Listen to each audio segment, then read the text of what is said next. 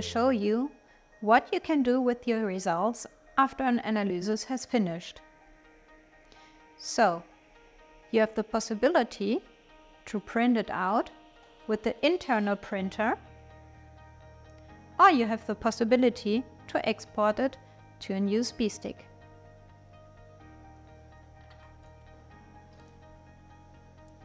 Once the USB stick is put in the instrument, you can scroll down, go to Results, and there you can see all the results which were performed before. You can sort them by name or by date. Now you can choose which results you want to export. Click on this button and you see that the export has finished on your USB stick.